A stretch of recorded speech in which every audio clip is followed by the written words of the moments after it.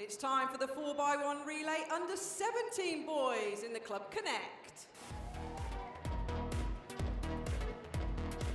Please welcome in lane number 8, Telford AC.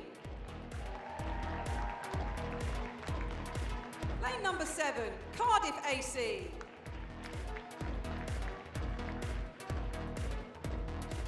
We welcome in 6, Kettering Town Harriers.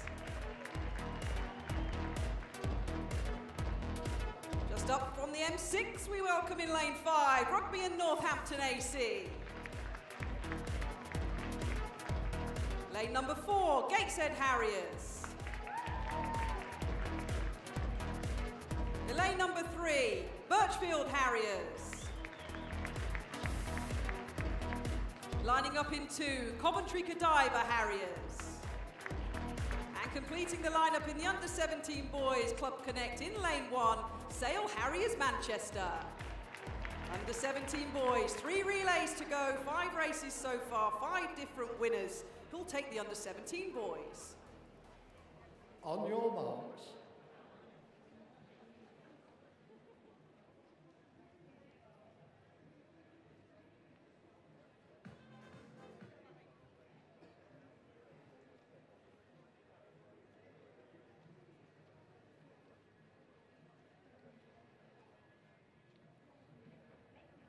Set.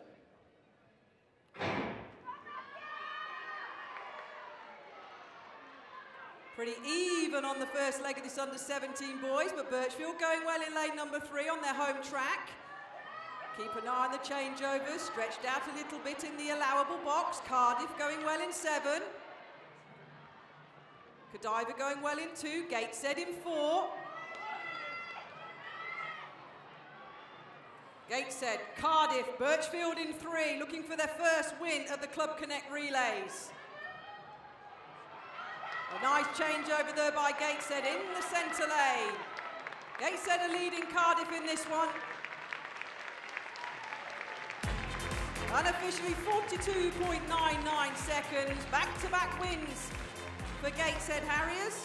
Famous members, Brendan Foster, Charlie Spedding, the Olympic marathon medalist and London marathon winner.